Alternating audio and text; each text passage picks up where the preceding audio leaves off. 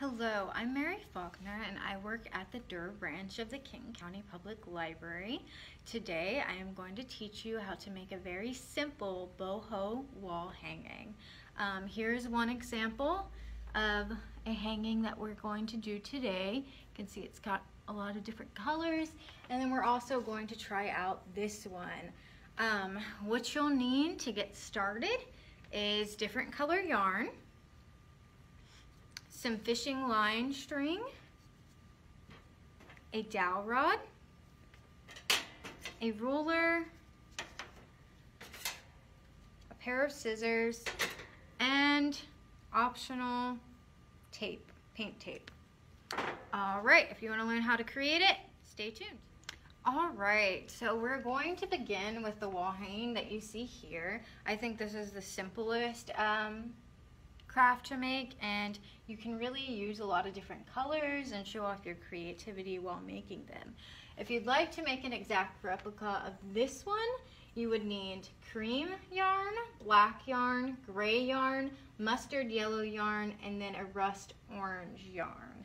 All right, so in order to get started, first we'll pick out our different yarn colors and then begin cutting the yarn. So generally, I cut each piece to about 24 inches. So if you want to make it easy on yourself, you could take the ruler, go down once, and then bring it back up, cut it at the tip, and then take this piece to measure up against all the rest. So you'll take it, make a cut, and then continue doing that until you get about 10. Usually I do about 10 tufts, and the one that I'm making is going to be only 10 tufts a piece. So once you get 10 tufts, you can stop. Just be aware that however long you cut your yarn, it's going to be folded in half. So if you do it around this length and you cut that, it's not going to work. So make sure that whatever length you decide, it can be folded in half and still at the length that you want it.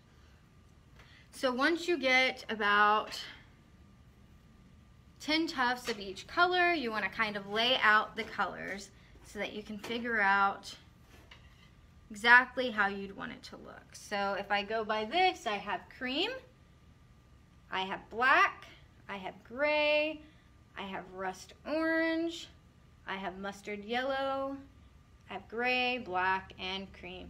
So I set this out, and then I can begin tying. So you want to start by kind of making sure all of the ends start at the same piece, and then just cut off any excess.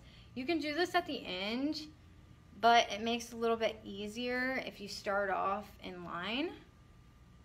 So I'll just kind of go through them. And this one. And then you're going to take the yarn, hold it against here, hold it in the front so you have a loop, pull it behind and through the loop. Then pull. So you have your first tuft. All right, so we're going to go on to black, line it up, in the front, taking behind,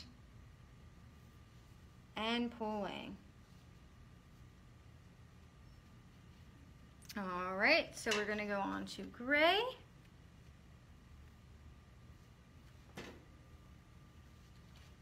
As you can see, okay,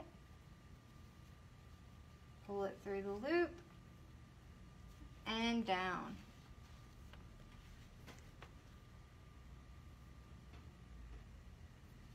Mustard yellow,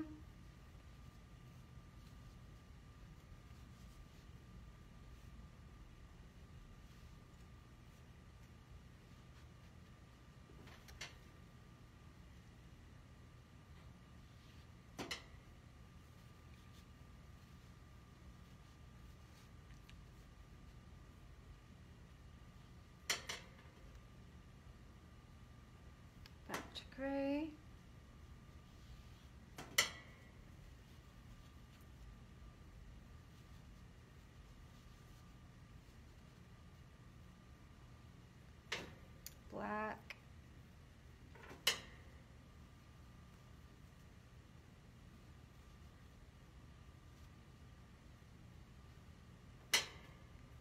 And then finally to cream. So as you can see, it doesn't take too terribly long to create. And once you get the hang of it, it's really easy to do. So from there, we are going to take our fishing line, and I think this is about 28 inches of fishing line. You can choose whatever measurements you want, but foolproof method if we use the 28. So tie it on one end, tight, and then I like to double knot it. And then we'll tie one on the other end.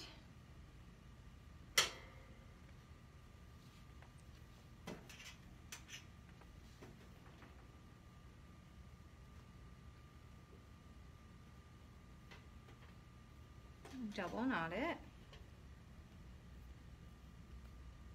And then I like to add a third little knot, just because I think it's kind of cute. You take this, knot it around, pull it through, and then you kind of have like this little hanging. All right, so I'm gonna take this one off, our original one, and then I'm going to sit this one up. I'm just gonna take a look.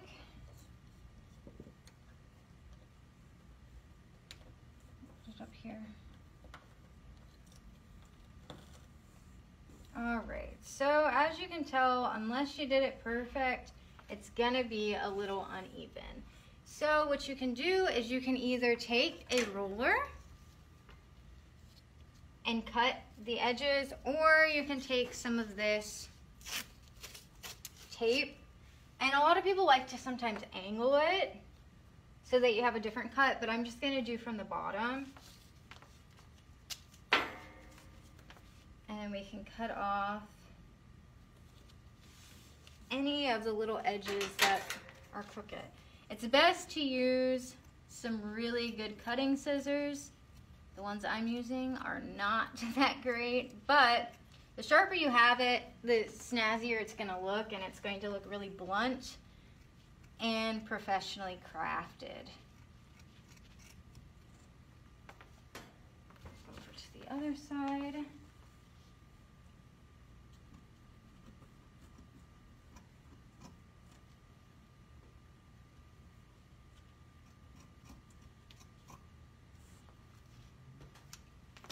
Right, take off the tape, and there we have it, our first yarn wall hanging. Simple enough to create and really cute to hang up in your house.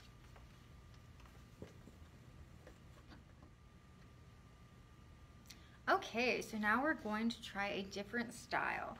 For this one, I actually used a stick I found outside, so if you don't have a dowel rod, or you're just looking for a more rustic look, then you can use a stick.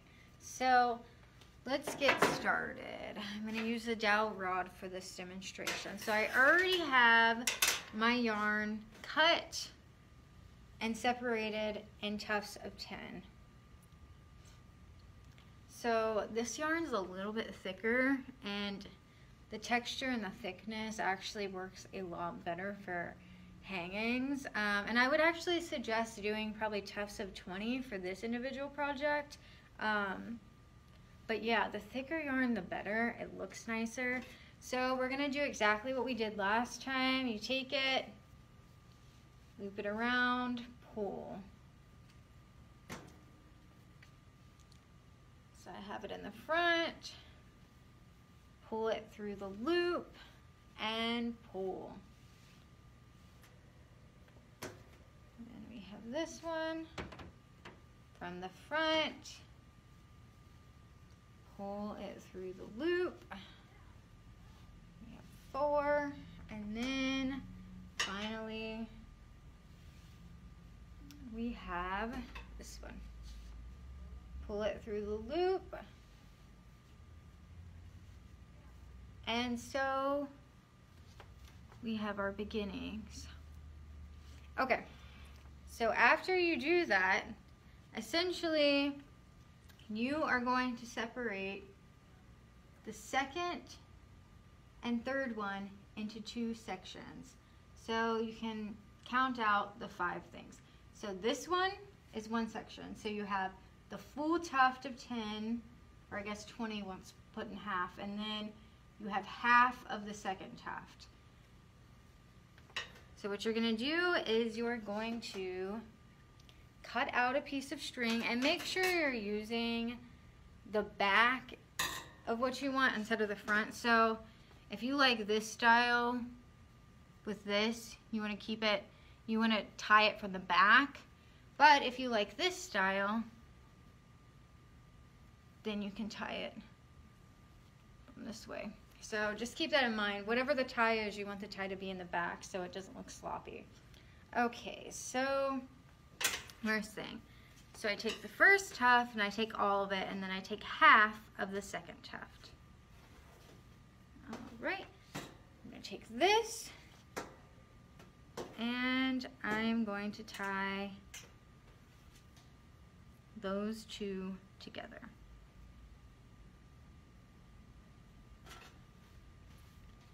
Alright, so you can see just tied half of the second and the whole of the first. Alright, so now we're going to go over to the other side and do the same exact thing. So the last tuft stays the same, and then we divide the second one into half. We'll take a piece of string and we'll tie it around.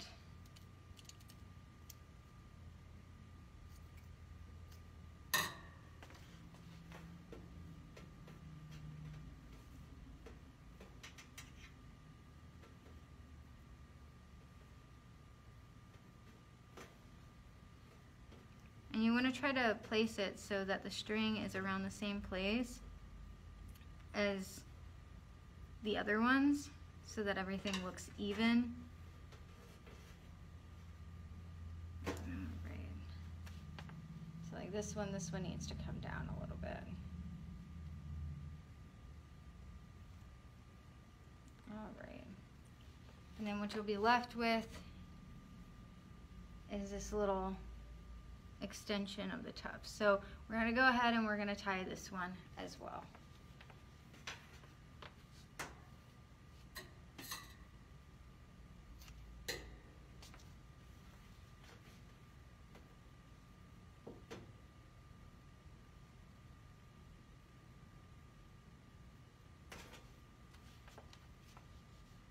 Okay. So you see what we have here. All right, so from there, we're gonna separate the middle tuft into 2, and we're going to tie the bottom 2 together as well.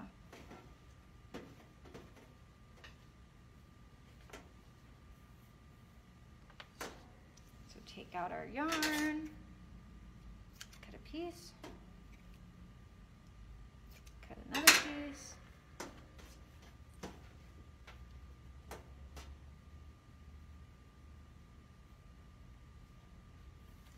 tie it, and then the second one.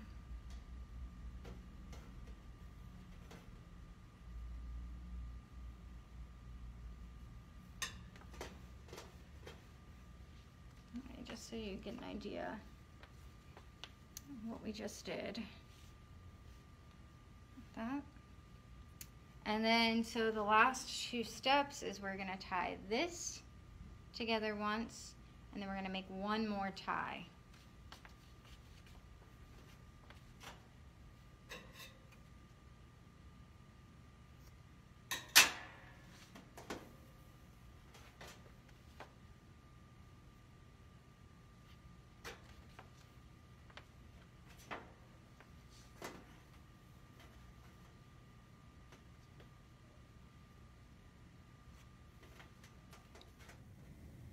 All right, so this is what your final project should look like.